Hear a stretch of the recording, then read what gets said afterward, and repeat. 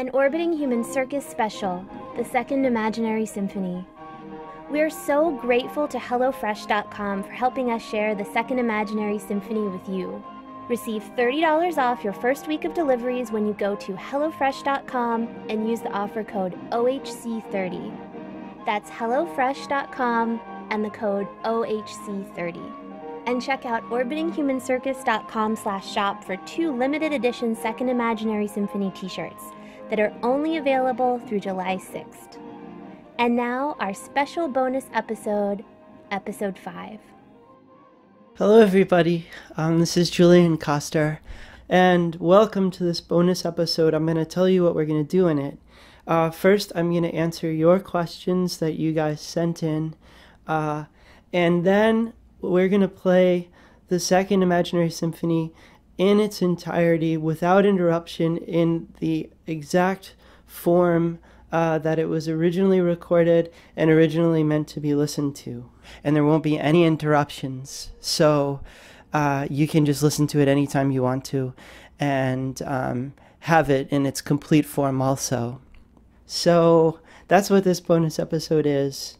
And before we start, I just wanted to say it's so inspiring to begin working on our big season 2, knowing that you're all out there and knowing that you're waiting. I'm going to start with the questions that don't have to do with the second imaginary symphony and that are more about the Orbiting Human Circus. I'm just going to answer a few of those. One person asked me what I love most about podcasting or podcasting, using podcasting as an artistic or a creative medium.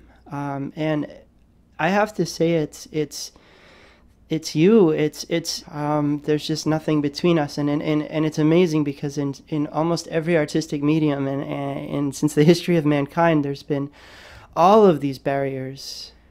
Podcasting, I think, is amazing because it doesn't have any. A lot of people asked for advice about starting to play the saw, and things to know off the bat is that every saw has its own voice, which is one of the great miracles.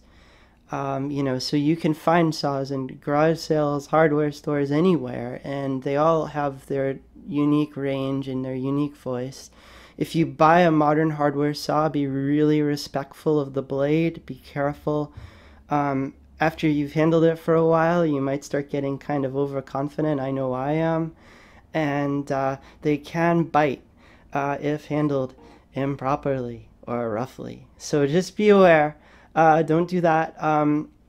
When you're just starting out, sometimes it's good to start out with a saw that was made to be played. And I don't like the ones without teeth personally. No offense if you play one without teeth. I mean, I think all saws are wonderful. I'm just saying myself, I do like saws with teeth. So there are some folks named Mussel and Westphal who have always made really wonderful tenor saws, well, all kinds of saws. But I think the thing is, when you get a saw that you meet, you never know how many octaves it is. And if you're just learning how to encourage a saw to sing, you might not realize that it's the saw that has a limited range and not you as an encourager. So I'll go on to the next question. Okay, a lot of the questions that people asked about the Orbiting Human Circus, a lot of those questions are going to be answered in season 2, and I think it'll be a lot more fun. So if your question isn't answered, know that it probably will be.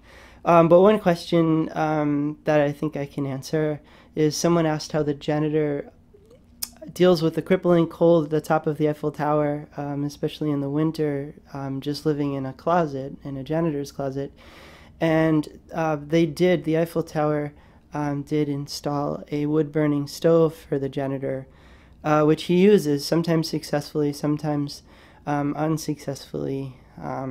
Coco and other people help him. Another question that a lot of you asked about season 2 is if there's going to be, basically romance. I think you'll be happy. Okay, so before I start talking about the second imaginary symphony itself, there is a bunch of questions about Platypus Eve. And some folks asked about when Platypus Eve is, or what time of year it is, and then one person asked a question that I think will let me answer those other questions most accurately. And this question is that every major holiday is rooted in an emotional core. They said Christmas is generosity, Thanksgiving is familial bonding, Halloween is fear, and New Year's is hope. What is the emotional core of Platypus Eve? And I think that the emotional core of Platypus Eve is actually the stoppage of time. There are moments in all of our lives that we all know so well, where you just feel like time stopped. And if you think about it, that's often the best moments, all of the best moments. And I think what's interesting about that is that those moments have so little to do with time. Like the things that we're usually enjoying or feeling in those moments exist out of time. They're timeless. They're just always there, and they always will be. Now the stuff framing the Second Imaginary Symphony, listening to in our series just now, was very much about how people listen to it in Paris, but of course it's celebrated all over the world, and there are slight differences about how and when it's celebrated in different parts of France, and of course in different parts of the world, and in different parts of your imagination, and in different rooms in your house, and in different months of your years, and in different parts of your life. And so that's why only I think you can answer that question, and I hope that you do. One question that I just remembered that one person asked is about the great recitating platypus, whether the great recitating platypus recites his own poems or other people's poems. He does recite his own poems. And again, you might very well get to hear him do so and get to hear a couple of his poems in season 2. We'll see. Okay, so now I think it's time to start telling you guys the Second Imaginary Symphony for cloud making was actually recorded a long time ago. Way before the Orbiting Human Circus of the Air. At the time, there was no such thing as podcasting. As a matter of fact, there was no such thing as a pod yet.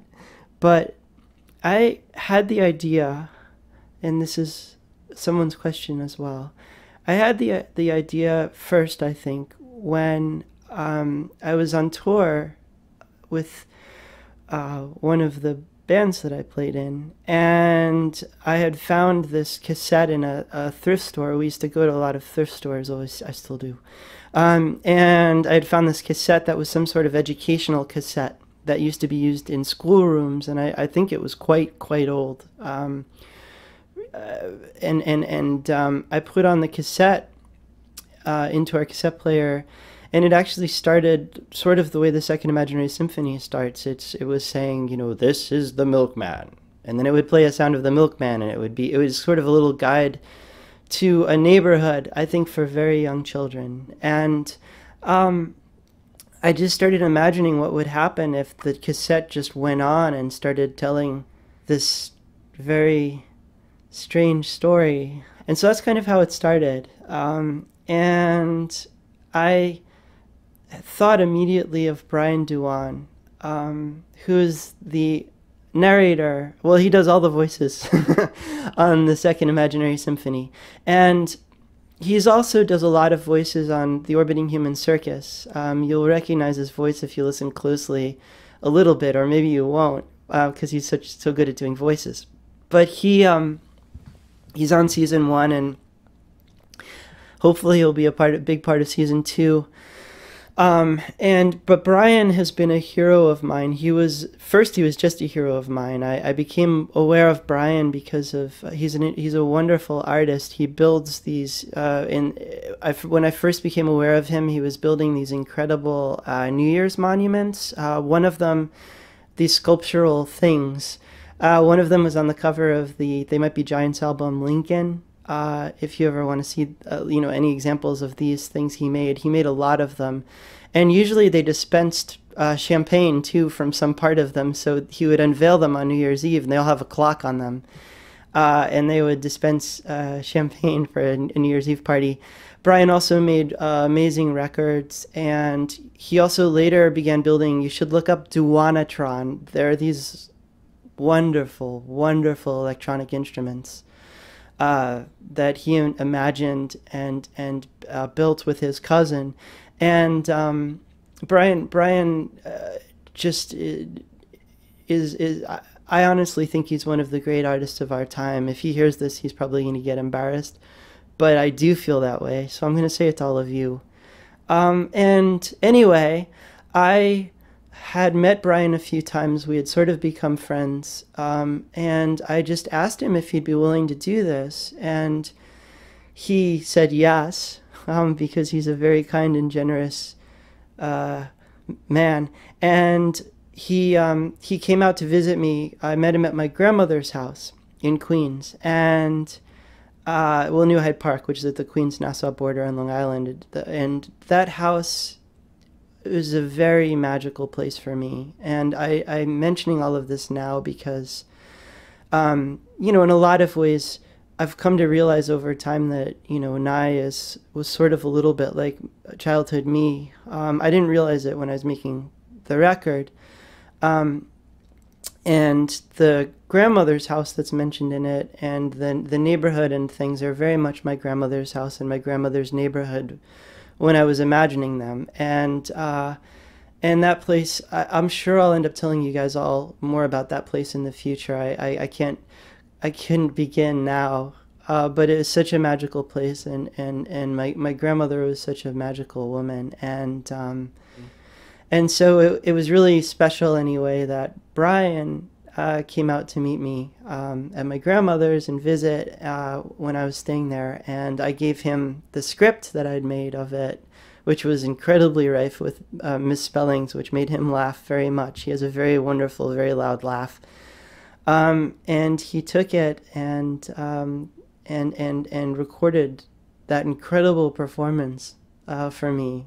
And I just think that his performance on this is one of the most special things.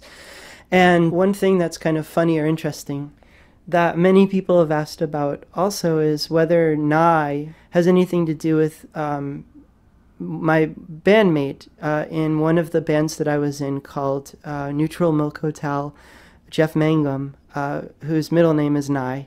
And so his name did come from Jeff, actually, because Jeff and I lived in a house together with Robbie from the Orbiting Human Circus and the music tapes, and Laura Carter, who's also in Neutral Milk Hotel, and a million other things that were so wonderful and important.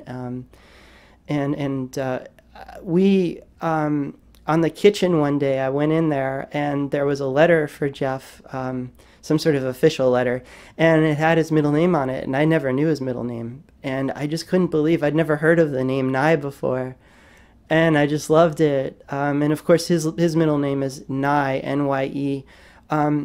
The character in the story, his middle name is actually N-I-G-H, because I guess what I loved so much about it was the idea that there could be a boy's name or a name for a child that is Nye, meaning now, here, and arriving.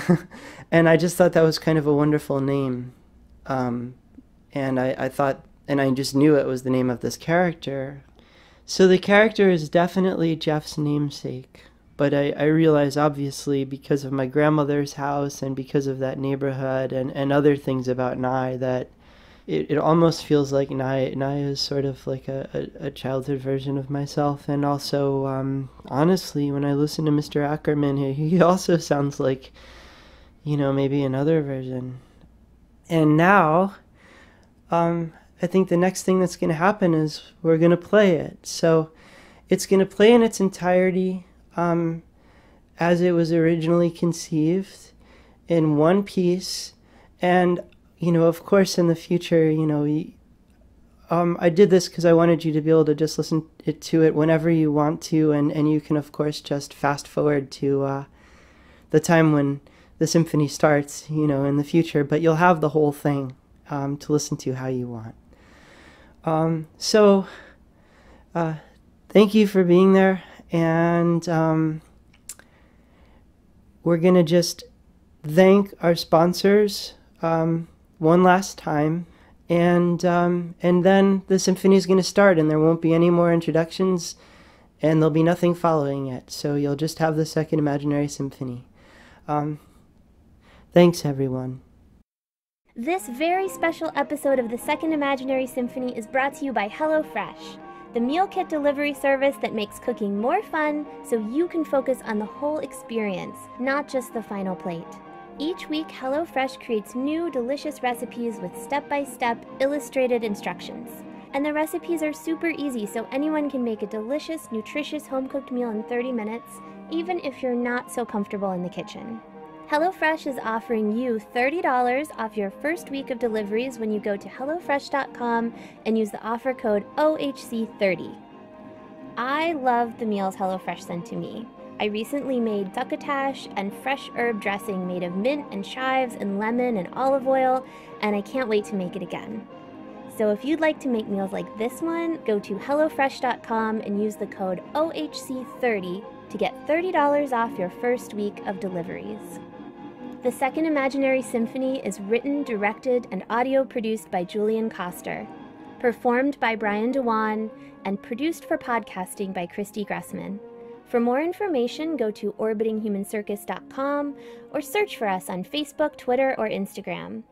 The Orbiting Human Circus is part of Night Vale Presents. To learn more, go to nightvalepresents.com. And now, without further ado, ladies and gentlemen, the Second Imaginary Symphony. This is Nye's neighborhood. Just over that hill, factories, soon to be full of busy grown-ups hard at work. And this is Nye Street, Telegraph Road. There's the milkman. Every morning, he delivers a full day's supply of dairy products to all the houses on Nye Street. And this big white house? This is Nye's house. And this is Nye. He's running down the stairs, though his grandmother has told him not to. Ordinarily, it would now be time for Nye to go to school. But since it's vacation time, Nye is free to stay at home with his grandmother and play.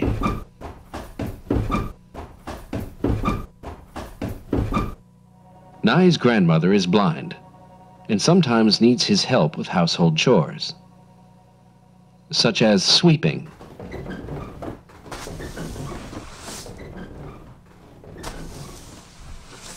doing wash,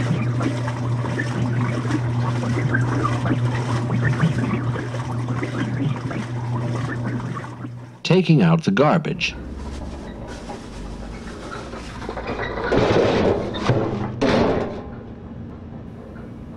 and making trips to the supermarket.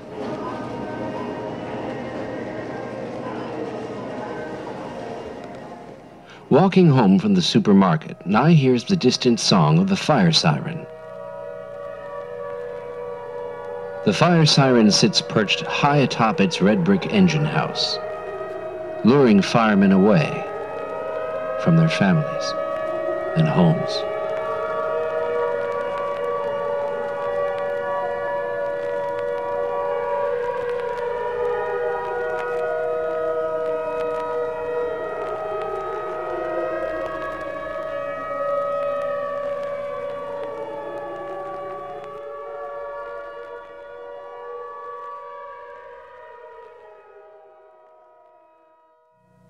It is now the dinner hour. Time for the turning sound of latchkeys to echo throughout the land as grown-ups arrive home from work.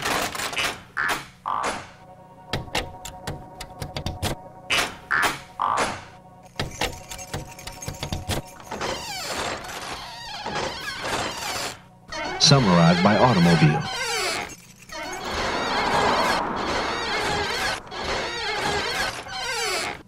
Some arrive by bicycle.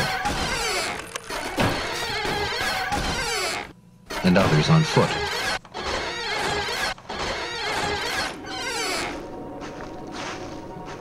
This is Mr. Ackerman, Nye's neighbor and friend. Mr. Ackerman works at the big factory just over the hill. Nye always looks forward to seeing Mr. Ackerman. You see, some time ago, Mr. Ackerman confided in Nye, a matter of great importance. Nye had begun to wonder just what it was that the big factory over the hill was making. Having whiled away many a twilight, admiring the great factory, Nye had come to know each of its towering smokestacks and flashing lights. But as for what it was that the great factory made, of this, even his grandmother was not quite sure. When asked at first, Mr. Ackerman did not answer. He regarded Nye silently, and after a long pause, said only, "Nothing of interest, Nye, nothing of interest," and continued on his way. This, however, served only to pique the 9-year-old's curiosity, and upon arriving home, Mr. Ackerman found the little boy still following close behind him. "I promise you, Nye, what goes on inside the walls of that factory is of no interest to little boys, or anyone else for that matter. Now, please, Nye, I've had a long day, and I'm tired." And with that, Mr. Ackerman waved goodbye and disappeared into his house, closing the door firmly behind him. There was nothing for Nye to do but to stare for a moment at the closed door before him and walk silently away. Mr. Ackerman had never spoken so coldly to him before, and Nye was unsure of how to react.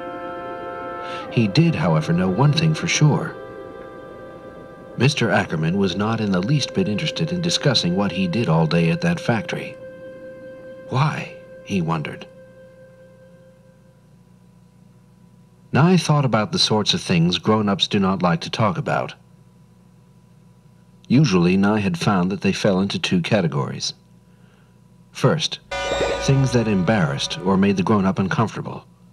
And second, and this was the good one, things unfit for the ears of a little boy. He decided that he would have to be patient and show Mr. Ackerman that, though not entirely fond of most grown-ups, he himself was grown up enough to be trusted, even with things unfit for the ears of a little boy. He would have to play it cool and wait until the time was right before asking again. However, it was upon arriving home from work the very next day that Mr. Ackerman found the little boy following close behind him once again. "Hello, Nye," Mr. Ackerman said, and with a sigh opened the door and beckoned for Nye to come in.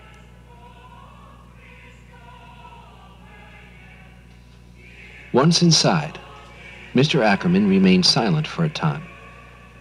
He sat Nye down at the kitchen table, clearing off from it several tools and a strange two-pronged object that he appeared to have been working on, and put some water up on the kettle to boil. Pacing back and forth across the kitchen floor, Mr. Ackerman appeared to be lost in thought, until at last the small kettle came to a boil, and Mr. Ackerman began to speak. "Do you know where clouds come from, Nye?" asked Mr. Ackerman. "Sir?" said Nye. "Clouds, Nye, clouds," said Mr. Ackerman. Nye shook his head. Try as he might, Nye could not remember learning much of anything about clouds in school. "So no one has ever told you?" Well, of course not. It is a secret. Mr. Ackerman cleared his throat in the manner of someone about to give a long speech. It's been said, Nye, that clouds are made up of fine droplets of water or tiny ice crystals, which are continually evaporating, while new droplets or crystals appear through the condensation of water vapor. Wow, said Nye. This, said Mr. Ackerman, is not true. Falling again to silence, Mr. Ackerman looked to Nye as though he were about to say something very important. I'm going to confide in you, Nye, began Mr. Ackerman. A great secret. And the men who bear a great secret such as this, Nye, must never, never breathe a word of it to another. Not even to their grandmothers. Men have given their lives, he said, and seeing that Nye was visibly impressed, fell into a dramatic silence that Nye was sure betrayed his enormous respect for the dead. With an air of great dignity, Mr. Ackerman poured himself a cup of tea, adding to it a drop of clear liquid from his silver flask, and sat himself down at the table. But then, just as it seemed he was about to speak, something strange happened. The look on Mr. Ackerman's face changed. It was no longer one of dignity, but the look of someone who had suddenly come to his senses to find himself quite ashamed.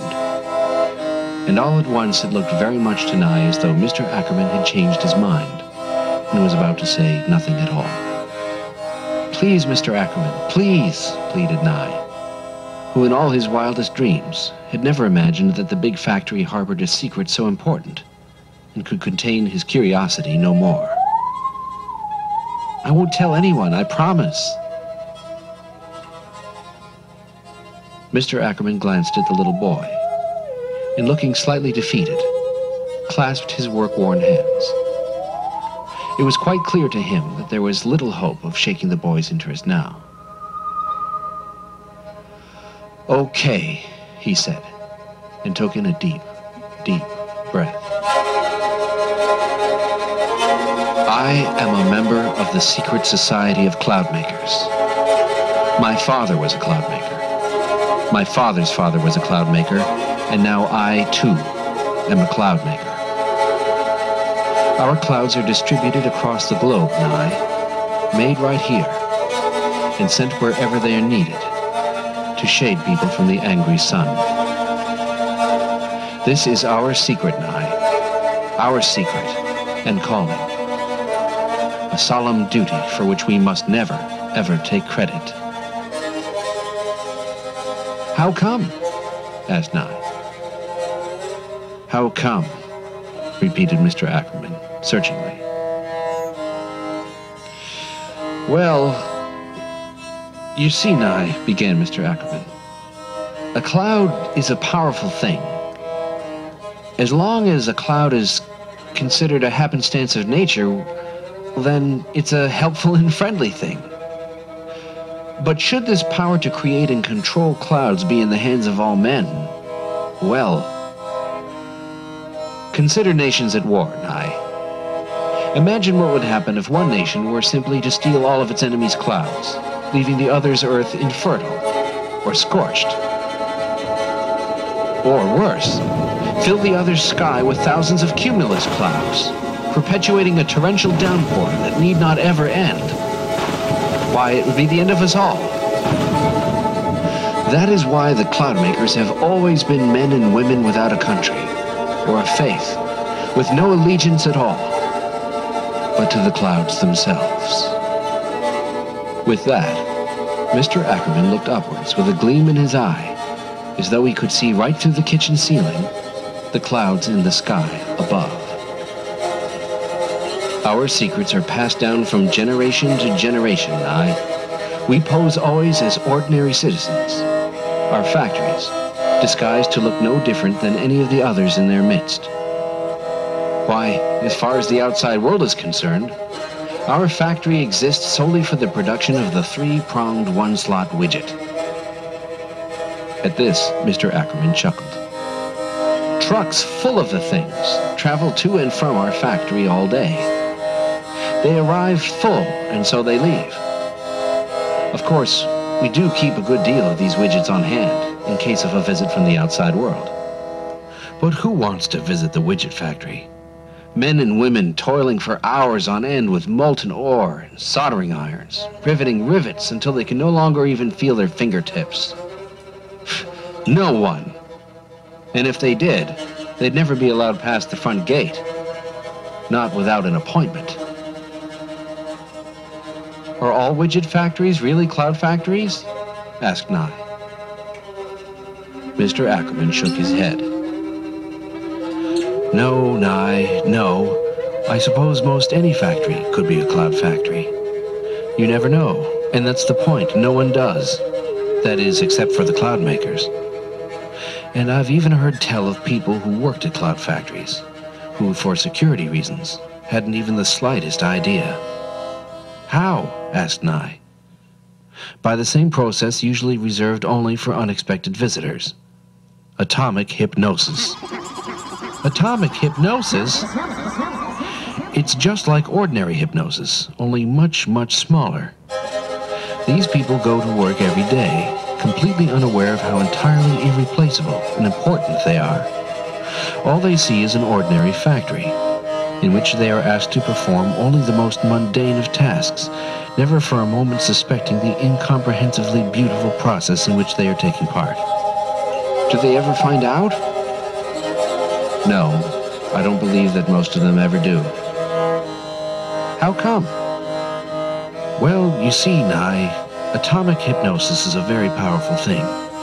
It doesn't seem fair, said the little boy, quite visibly disappointed. Fair? Said Mr. Ackerman. Fair? I don't know. I am afraid, though, that it might be necessary. It's just not easy for people to believe themselves capable of such great things, Nye. It's simple insecurity.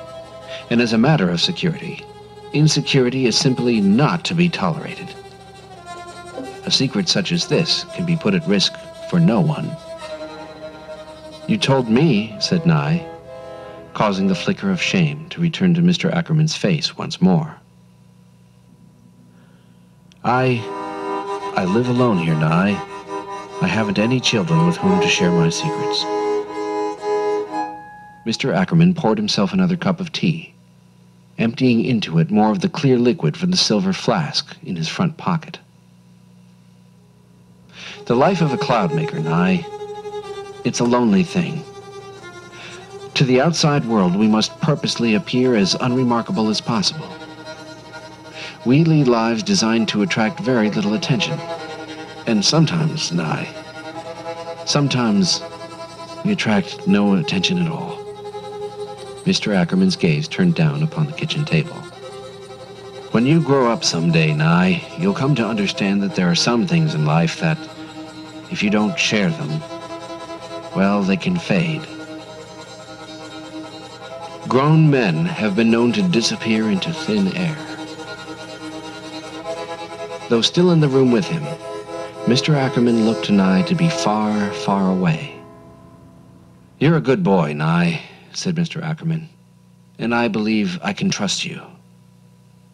With that, Mr. Ackerman excused himself and withdrew to the bathroom. Nye, who had been sitting quietly and attentively for much longer than would normally be expected of a boy his age on vacation, began to wander about the house in Mr. Ackerman's absence. After all, thought Nye, I have never been in the house of a cloud maker before. In the living room, a little to the left of the front door, Nye noticed a large yellow raincoat hanging from a wooden coat rack. Whereas normally, a large yellow raincoat hanging from a wooden coat rack would be of little interest to a boy like Nye, this large yellow raincoat appeared to be covered from top to bottom in no less than a full inch of undisturbed dust. This struck Nye to be rather odd. As Nye reached out to touch the dusty coat with an outstretched finger, Mr. Ackerman stepped into the room, and with a booming voice that scared and startled Nye cried, "Don't touch that! Now I told you! Never, ever, ever, ever, under any circumstance, may you ever so much as touch that raincoat! Do you understand? Nye backed away from the raincoat and nodded his head vigorously. This raincoat is for use only in the most severe of drought emergencies. Nye had never heard of a raincoat that was only to be used in the most severe of drought emergencies before, and was quite visibly shaken by the severity of Mr. Ackerman's tone. You didn't, stammered Nye. I didn't what? Tell me about the raincoat. I didn't. Oh, my God, I didn't. And there the two of them stood, neither boy nor man knowing quite what to say.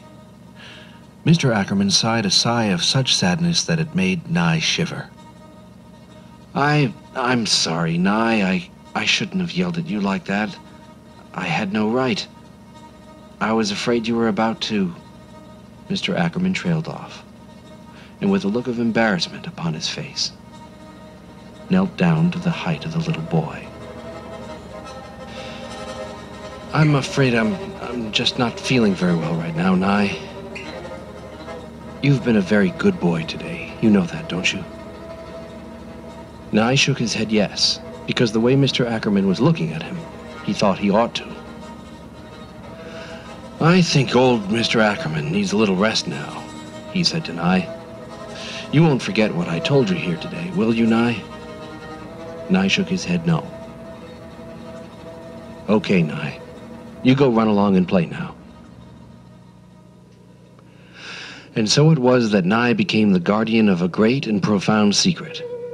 In the weeks and months that passed, Nye never looked at the big factory or the clouds above in exactly the same way again. The world seemed a new and exotic place to Nye, where new mysteries waited to be discovered around every corner. He would spend hours on the hill overlooking the big factory, watching the newborn clouds drift this way and that. In the evenings, he would sit out on his front stoop, anxiously awaiting Mr. Ackerman's return home from work. It was the complicit look that he and Mr. Ackerman would share that he looked forward to most of all. Nye felt very lucky indeed to be the bearer of such a great and important secret, and dreamed someday of becoming a cloudmaker himself. Cloud-making seemed so much more interesting than the other jobs he had learned about at career day in school. When asked, Mr. Ackerman just shrugged and said, Not anybody can be a cloud-maker, Nye. Sure, most anyone is capable, but the title of cloud-maker is something that must be earned. Right now, you're just a passenger, along for the ride. A passenger? Asked Nye. This world, Nye, this world of men and women, said Mr. Ackerman, his cheeks and nose a good deal redder than Nye had ever seen them before. Little boys like you, you're nothing but passengers. Mr. Ackerman was quiet for a moment, seemingly struggling to find the right words. It's like a crazy carnival ride, gone out of control, he said, his eyes widening. It's all our fault. Your fault? Asked Nye. Mr. Ackerman laughed a sad laugh. You know who built this crazy machine, who's operating it? He asked. Nye shook his head. Grown-ups, Mr. Ackerman said, bowing deeply. We build the damn thing every day. Problem is, most of us don't even know it. Even though we're driving, each and every last one of us, we think we're just passengers like you. Or worse, victims. We're terrible drivers, the whole lot of us. But sometimes, Nye, sometimes a little boy like you grows up and finds that despite everything, he can still see clearly. He finds that he can look straight ahead and steer the whole blessed thing. And when a boy can do that, he can be... A cloudmaker? Asked Nye. Any damn thing he pleases, finished Mr. Ackerman. Nye thought about how before meeting Mr. Ackerman, he had been afraid of growing up. He enjoyed how he spent his days, and was yet to find a grown-up who did. Watching the grown-ups travel to and from work every day, he had witnessed looks only of boredom and stress upon their faces. Nye was always amazed by how well Mr. Ackerman was able to mimic this look of discontentment, how well he was able to mask his heroic purpose, and disappear daily into the ceaseless flow of adults who had made the whole idea of growing up look so unappealing to Nye in the first place. Mr. Ackerman was indeed so good at appearing tired and unhappy that sometimes for fleeting moments, even Nye himself was fooled. And then, early one vacation morning, Nye awoke to find something horribly wrong. Mr. Ackerman's hat and briefcase were strewn upon his front lawn, and the door to his house left hanging wide open. Through the open door, Nye could see that Mr. Ackerman's wooden coat rack had also been capsized and was laying on its side. Nye cautiously approached the house and called out to Mr. Ackerman. "Mr. Ackerman," called Nye. There was no answer. "Mr. Ackerman," he called yet again, poking his head through the front door. And still there was no answer. The house was completely silent. Nye, becoming more and more concerned, decided to ask his grandmother if she had heard Mr. Ackerman leaving for work that morning. Unfortunately, she had been busy splicing tape and hadn't noticed anything at all. Nye thought for a moment of asking his grandmother's help, but was afraid of compromising Mr. Ackerman's important need for secrecy. He would have to try and find Mr. Ackerman by himself for now. Nye returned to Mr. Ackerman's front yard, and gathering the hat and briefcase, cautiously entered the house. Closing the door behind him, Nye placed the hat and briefcase upon Mr. Ackerman's kitchen table, and began searching about for any clues as towards Mr. Ackerman's whereabouts. Finding nothing out of the ordinary, with the exception of the capsized coat rack and raincoat, he returned once again to the briefcase. Hesitating for a moment, Nye decided that there was no other choice. The briefcase must be opened. After all, he thought, Mr. Ackerman might be in trouble. Nye gently released the latches, and was quite surprised by what he found. Inside the case, a second, slightly smaller case was housed, this one ice cold, and made out of some sort of aluminum or other light metal. Upon this metal was etched the phrase, "For authorized personnel only." Underneath this statement was etched a good deal more information. The etching was so small, however, that Nye had to press his face up against the ice-cold case and strain his eyes in order to read it. "Warning," it said. "For the ground transportation and containment of nimbus, stratus, cirrus, and cumulus clouds only, not to be opened in an unrefrigerated indoor environment." As Nye was straining to read the last part of this statement, his nose accidentally made contact with a small red button that he had not previously noticed. Suddenly, Nye's ears were filled with the sound of gears turning, and a mechanical whirring filled the air. The case sprung open, and out of it sprung a tiny and perfectly formed nimbus cloud. It was the most amazing thing Nye had ever seen. The little cloud drifted upwards, drifting higher and higher, until at last it came to a rest against the cool tiles of the kitchen ceiling. Nye pulled out his chair and climbed upon the kitchen table in order to take a better look. From his new vantage point, however, it seemed as though the little cloud had not come to a rest at all, but was trying to pass through the tile ceiling in order to reach the sky above. Nye noticed also that the cloud seemed just a little bit smaller than it had been only moments ago. It was almost as if the cloud's inability to reach its proper altitude was causing it to somehow shrink. Then the words etched on the aluminum cloud case suddenly came back to him. "Not to be opened in an unrefrigerated indoor environment." What will Mr. Ackerman think when he finds out that I destroyed his cloud? Nye was reminded of the time a bird had found its way into his grandmother's house, and the horrible panic he had felt as the bird flapped about, crashing into closed windows. He had to do something, and quickly. But the cloud was much too high and well beyond reach. How would he ever get the cloud back down and into its cloud case? Then Nye thought of Mr. Ackerman's old-fashioned refrigerator. Perhaps this could provide the sort of refrigerated environment that the cloud needed. Filling his lungs with as much air as he could muster, Nye began to blow the little cloud in the direction of Mr. Ackerman's icebox. "It's working," thought Nye. "It's working." Nye blew and blew until the cloud was floating just a few feet above the refrigerator door. Nye was hoping that the cloud would be drawn into the coolness of the icebox, as it would the coolness of high altitudes. However, upon opening Mr. Ackerman's refrigerator door, he found no room whatsoever for the little cloud. It seems the refrigerator was already full, not with a single grocery, mind you, but from top to bottom with clouds. Clouds of every imaginable shape and size. Stratus clouds and cirrus clouds. So many clouds, in fact, that Nye had to immediately slam the refrigerator door shut in order to keep them from pouring out. Just then, Nye felt the most amazing cool sensation on the top of his head. The truant little cloud had begun to lose altitude and was now hovering only centimeters away from his face. Nye grabbed the cloud case off the kitchen table and held it open beneath the sinking cloud.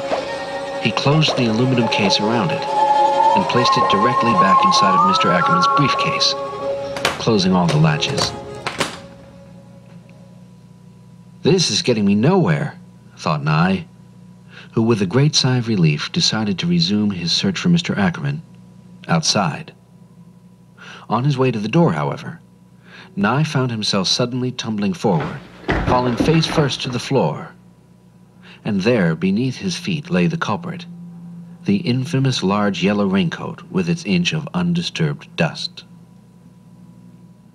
Retrieving the raincoat and straightening the coat rack from which it had fallen, Nye heard the unmistakable sound of distant thunder. "Oh no," he thought. Rain would be of no help at all. Nye poked his head outside to find that indeed it had begun raining, and soon it became quite apparent that this was no ordinary rainstorm. With each passing moment, the rain fell harder and the wind blew stronger, until what had begun as a pleasant sprinkle had become no less than a torrential downpour. In his mission, however, Nye would not be discouraged.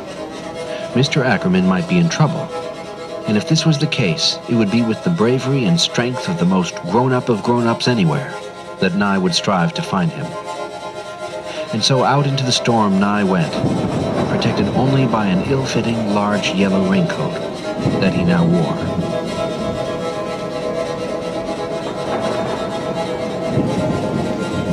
All around Nye, the skies grew darker and darker until not the tiniest trace of sunlight remained. Huge tornadoes began to gather upon the horizons, their deafening winds so loud that Nye was unable to hear the sound of his grandmother calling for him to come home. Spiraling raindrops filled the air, turning the earth to mud and flooding the streets all about him. And then suddenly, a tremendous gust of wind came along, blowing Nye off his feet and blowing the open raincoat right off of him. Nye looked up from his seat in a puddle and was astonished by what he saw.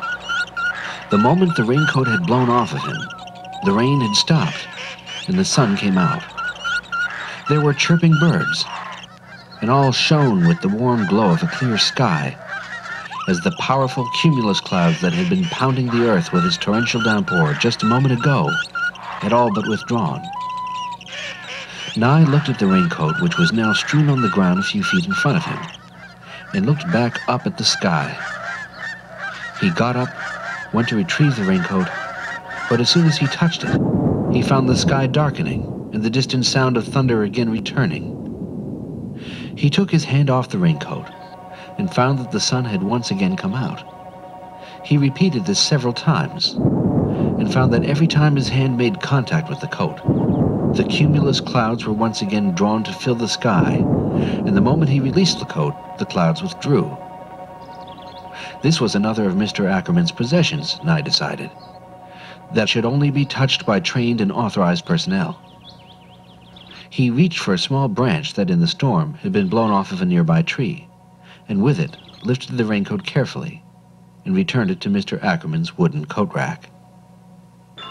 Then a thought occurred to Nye. What if early that morning there had been some sort of emergency at the cloud factory, one that required Mr. Ackerman's immediate attention? An emergency of such great importance that he was unable to pause for a moment, not even to close the front door or retrieve the fallen hat and briefcase that he had dropped in his haste. If such had been the case, then Mr. Ackerman would certainly appreciate having his hat and briefcase brought to him. Certainly he would, thought Nye. And so, Nye climbed to the top of the big hill, Mr. Ackerman's hat and briefcase in hand, and looked down at the great factory as he had done so many times before. He knew he'd never get past the guards at the front gate. At best, they would simply take the hat and briefcase from him and then send him on his way. Nye wanted to see that Mr. Ackerman was all right with his own two eyes, and to see inside the cloud factory more than almost anything in the whole wide world. He had discovered some time ago that around the back of the factory there was a small hole at the base of the barbed wire fence, just the right size for a skinny 9-year-old boy to fit through. Nye made his way carefully down the hill, so as not to slip on the wet grass, and climbed quietly through the hole, pulling the hat and briefcase behind him. The factory consisted of 2 tall silver buildings, one rectangle and one square, connected at the center by another giant bubble-shaped building, roughly double the size of the others. The whole of the structure was covered from top to bottom in long lines of blinking lights and lighted windows.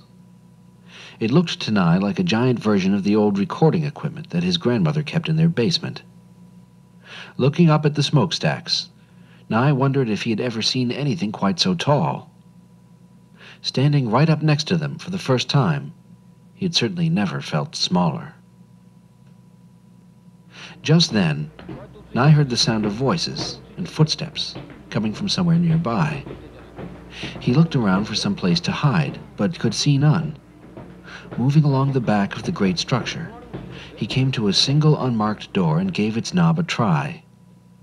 The door was unlocked, and Nye, hearing the voices and footsteps draw nearer, slowly and quietly cracked the door open and stepped inside.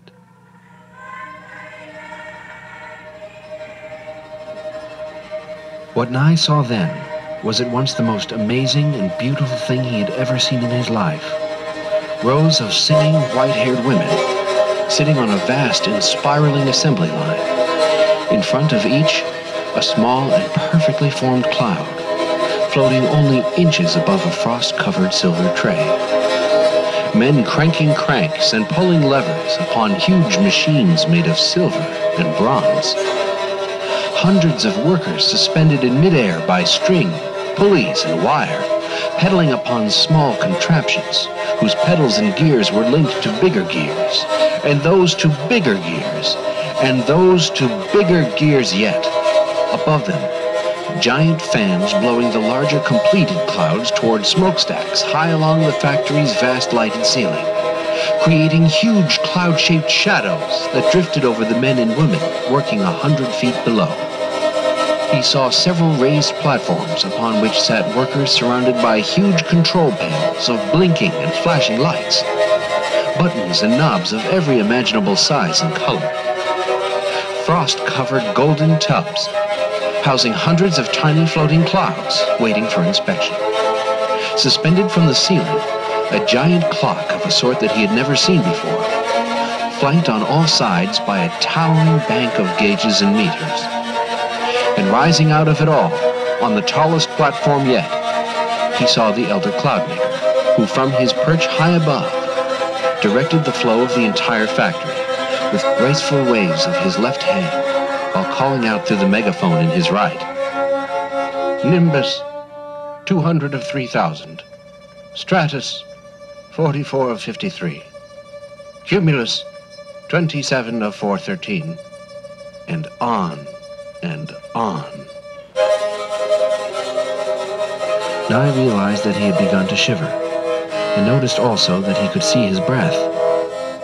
Looking around at the singing, silver-haired women seated all about him, Nye noticed that their breath could be seen as well. In fact, upon closer inspection, it almost looked as if the women were singing the clouds before them. Putting on Mr. Ackerman's large hat and crossing his arms against the chill, Nye proceeded to look about the building for any sign of Mr. Ackerman.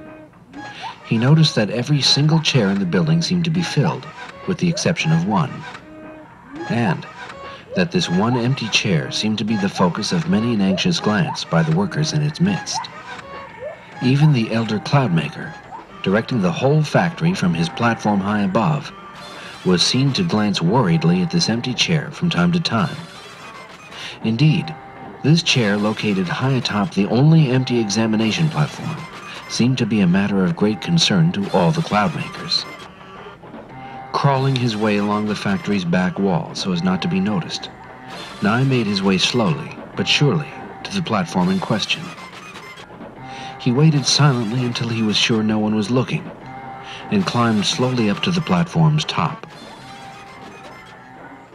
Peeking over the edge, Nye could clearly see a silver plaque, bolted to the back of the empty chair. And etched upon this silver plaque, he could clearly see was the name R.A. Ackerman.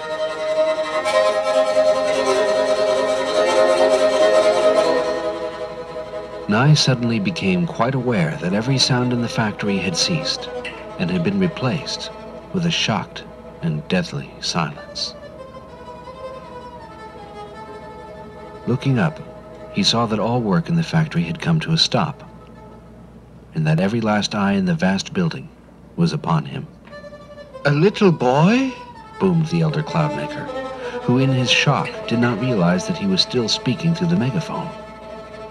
Several of the cloudmakers began slowly to rise to their feet, and Nye, now aware that he might be in terrible trouble, collected the briefcase and ran as fast as he could towards the door through which he had entered.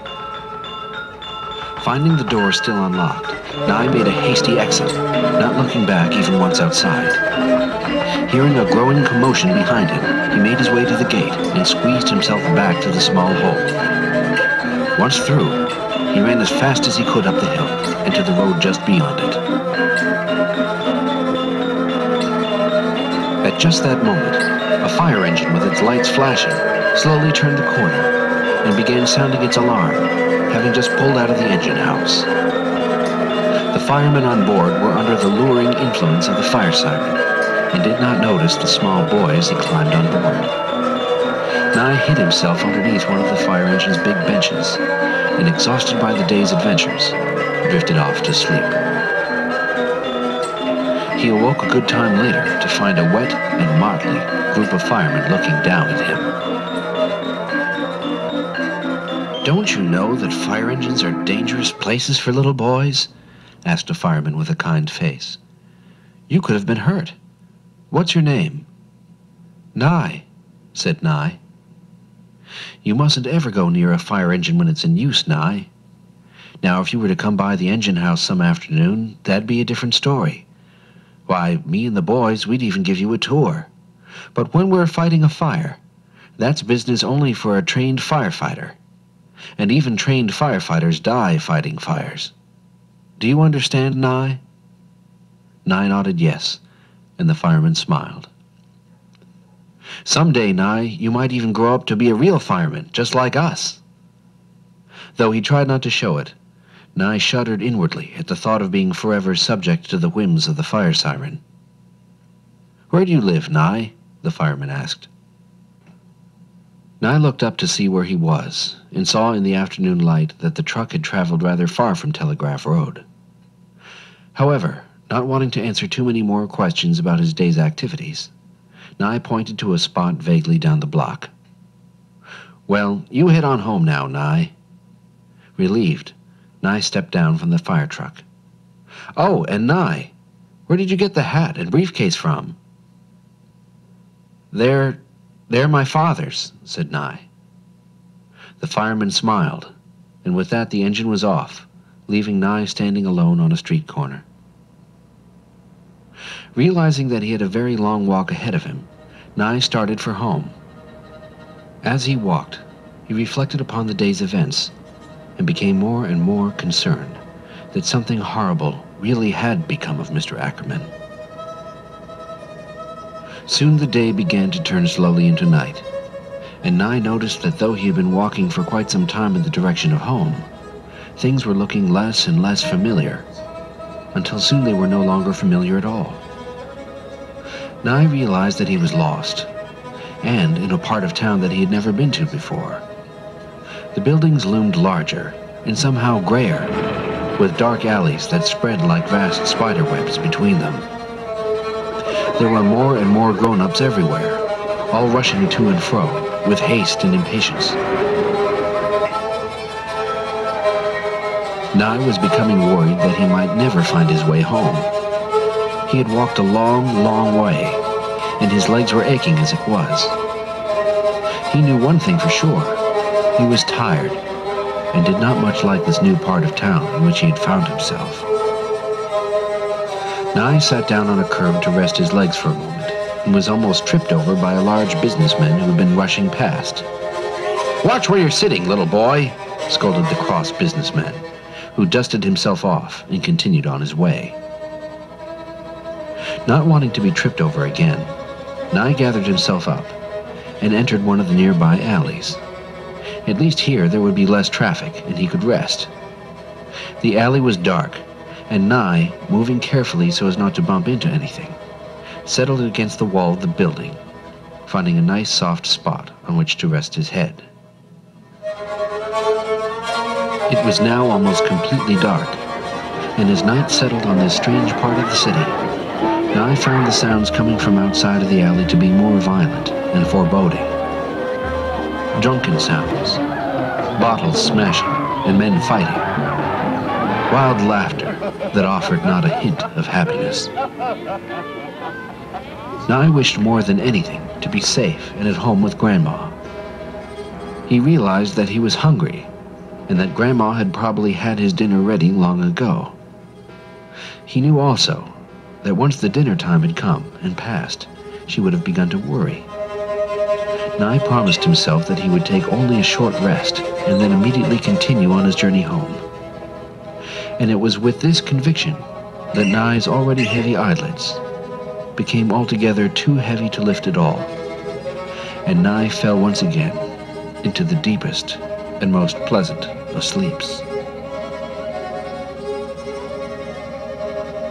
What Nye did not know as he drifted off to the land of dreams was that the soft object he had come to rest against was not a bundle of rags, nor a waste paper bag. In fact, it was not an object at all. It was a man. A very tired and sleeping man by the name of Rudolph Abacus Ackerman. In a matter of moments now, Nye and his friend Mr. Ackerman will awaken and discover each other in the morning light. But let us first take a moment to discover for ourselves the difference between the sound of a sunrise on Telegraph Road, as we experienced at the beginning of our adventure, and the sound of a sunrise on the streets of a sleepless city, as the first rays of morning light glitter peacefully upon the empty silver flask in Mr. Ackerman's outstretched hand.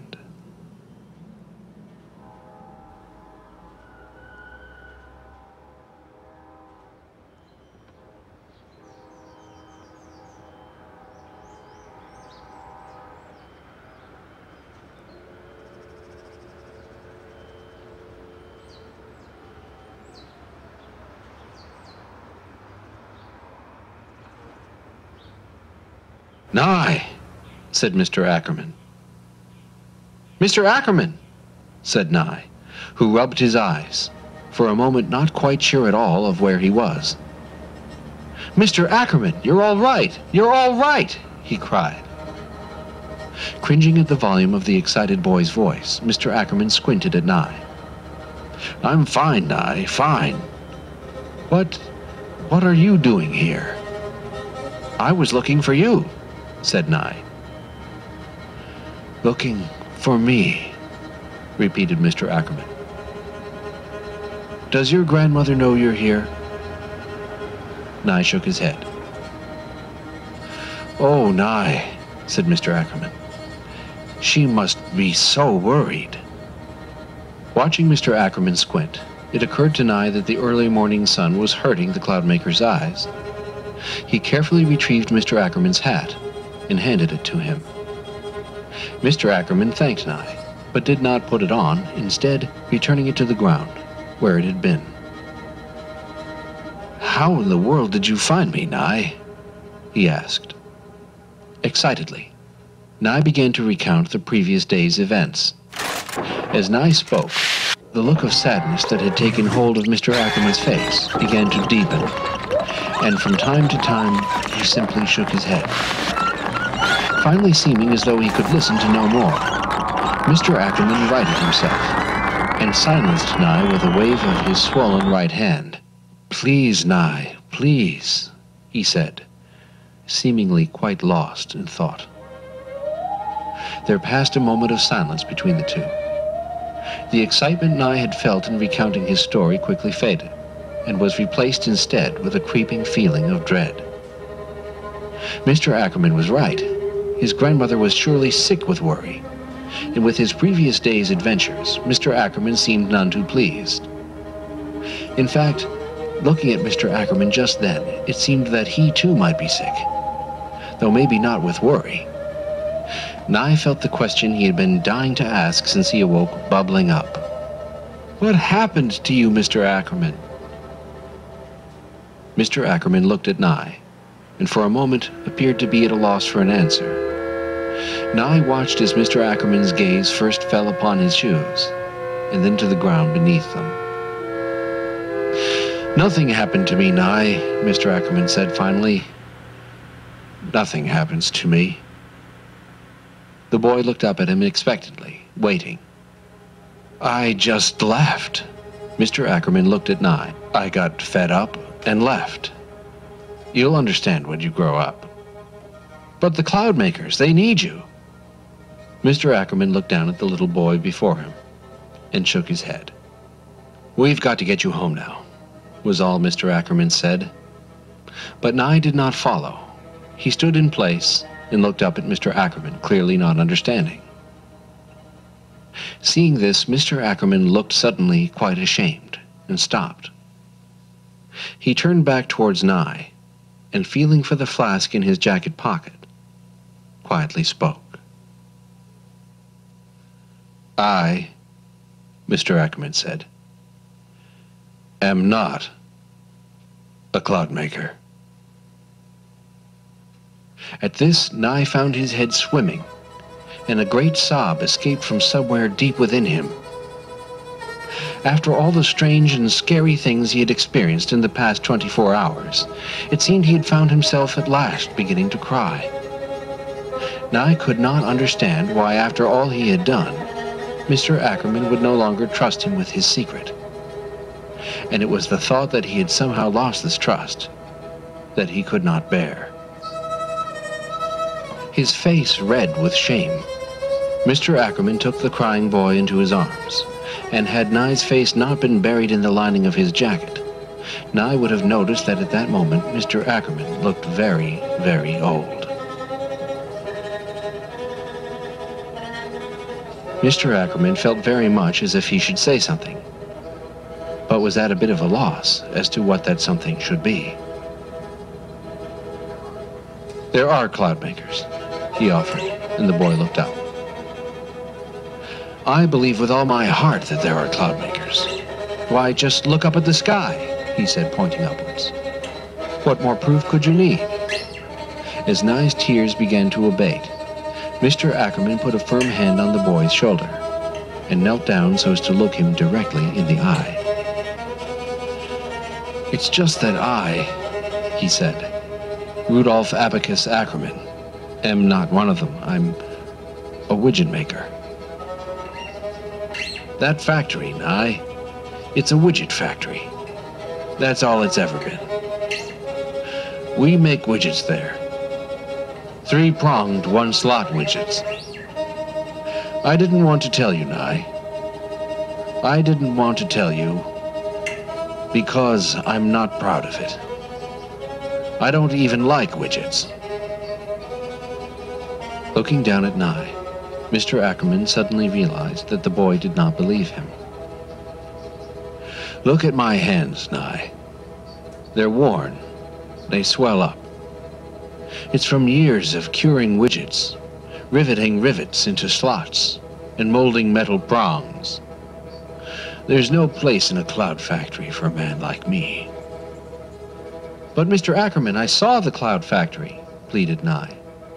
There are no clouds in that factory, boomed Mr. Ackerman, who, surprised by the volume of his own voice, cringed and continued in a much quieter and apologetic tone.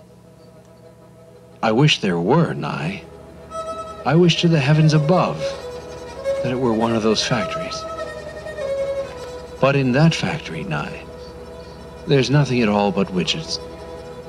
And that is why I must stay here and seek to once again fill my silver flask. And you, Nye, must be sent home to your grandmother this instant. But Mr. Ackerman, sobbed Nye. And then suddenly, Nye had an idea. He crawled over to Mr. Ackerman's briefcase and opened both it and the cold silver case within. What Mr. Ackerman saw then, he would remember for the rest of his life. A small, perfectly formed nimbus cloud, drifting slowly skyward out of the open recess of his briefcase. Mr. Ackerman stood up, and with his mouth hanging open, and a look of shock upon his face, moved towards the small cloud in order to examine it more closely. The cloud, however, continued to drift upwards and away from him. Not for a moment taking his eyes away from the rising cloud, Mr. Ackerman continued in its pursuit, and Nye, taking Mr. Ackerman's hand, gently placed Mr. Ackerman's hat back upon his head, where it belonged. The two followed their cloud out of the narrow alleyway and down to the busy city street, where the busy city dwellers were far too busy to notice the spectacle of a 9-year-old boy and a disheveled man marching hand in hand behind a small nimbus cloud. The further along they went in pursuit of the cloud, the higher also it drifted. Mr. Ackerman never for a moment took his gaze away from the cloud, like a man hypnotized. And when Nye finally did, he found that things were once again beginning to look familiar. The cloud, it seemed, was leading them home. The boy and the man, hand in hand, followed the cloud from street to street, over grassy fields, steep hills, and deepened valleys, until the cloud had reached such an elevation that it was no longer distinguishable from the other clouds that filled the sky around it. It was at this point that Mr. Ackerman looked downwards from the sky and found himself at the gate of the great factory. The guard at the gate smiled warmly and beckoned for both Nye and Mr. Ackerman to come in. But Mr. Ackerman hesitated. He was no longer sure of what awaited him and the little boy inside, and was suddenly quite afraid. I'm just an ordinary man, he said, backing away. The guard put a reassuring hand on Mr. Ackerman's shoulder and led him through the open factory gate.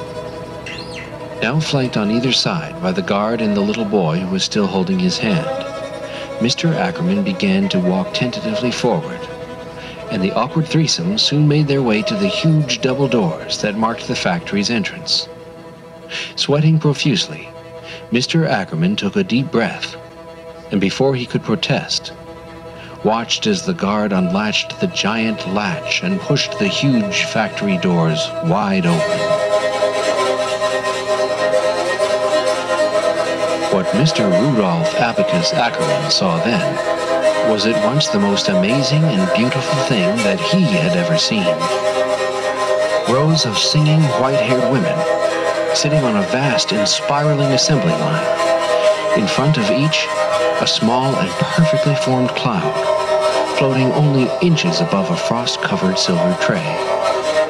Men cranking cranks and pulling levers upon huge machines made of silver and bronze.